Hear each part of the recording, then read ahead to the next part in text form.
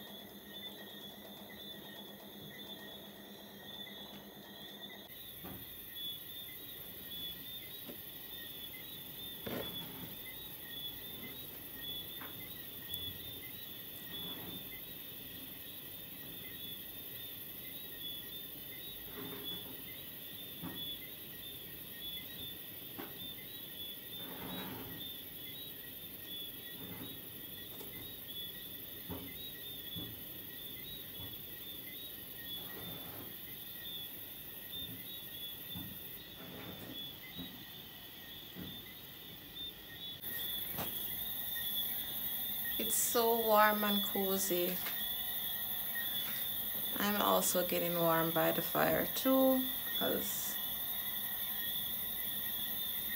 you know, it's just relaxing. Should probably make some tea, like some hot chocolate. Yep.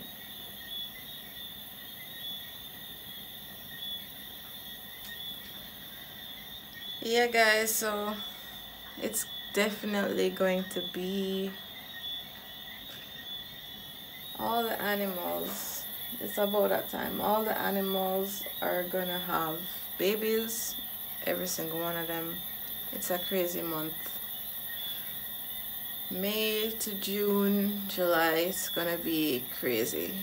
I don't know, but I don't want to lose any of them, so I have to make drastic measures and just prepare myself.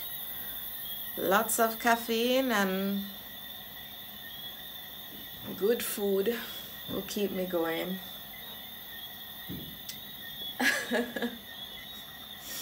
I hope no rainfall though, because I don't like the rainy time, because today gave me like flashbacks of in the winter and it was crazy. It's spring now, right? So I expect some showers, but not like a freak storm like today. Yes, like in the morning it was crazy rain, and it was like a whole day of raining. The whole place was like bright and sunny, and then it went pitch black the next day. you know. So yeah.